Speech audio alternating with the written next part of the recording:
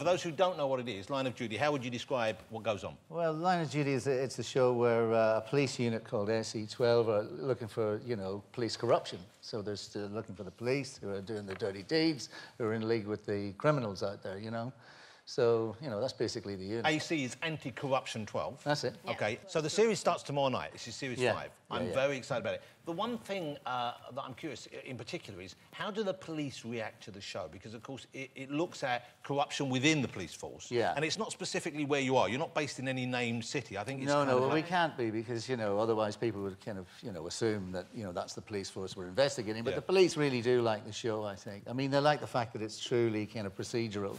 You see a lot of people, you know, on computers trawling through photographs looking for clues and so forth, you know, and when they see you on the street, they sometimes... I mean, I was at the bottom of Highgate West Hill the other day, and the police came down the hill with the blues and twos, and they screeched to a halt, went, "Oi, Line of Duty!" They didn't follow up with your nick? No. But the weird thing is, I mean, watching it, you do get the feeling that most police are bent.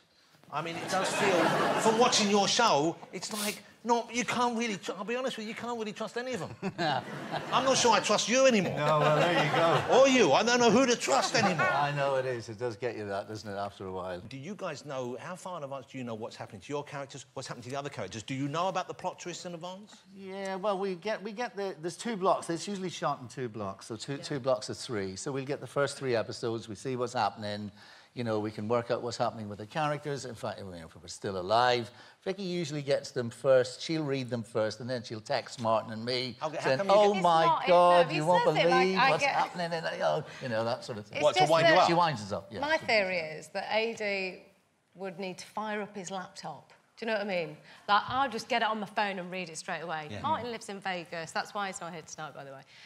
He's always going to be on a different time, so I get it first and I'll read it first. So you'll correct food? Then I can wind them up. Yeah, you can wind us up. And are you saying that Adrian doesn't know how to work a mobile phone? No, I'm just saying, I do pick up... trying to say I'm a bit of a Luddite where it comes to technology. Well, you're not on any social media, are you? No. Yeah. He has got his own account on Twitter. It's not his, but it's ran by somebody called Superintendent Hastings. Yeah. So even your account is bent.